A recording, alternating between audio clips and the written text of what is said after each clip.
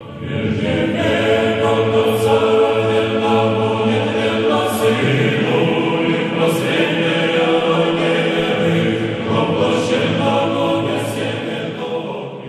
Xenophon, his wife Maria, and their sons Arcadius and John were noted citizens of Constantinople and lived in the 5th century. Despite their riches and position, they distinguished themselves by their simplicity of soul and goodness of heart.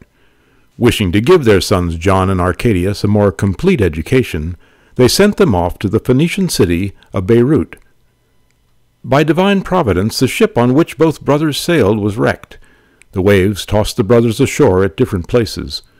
Grieved at being separated, the brothers dedicated themselves to God and became monks.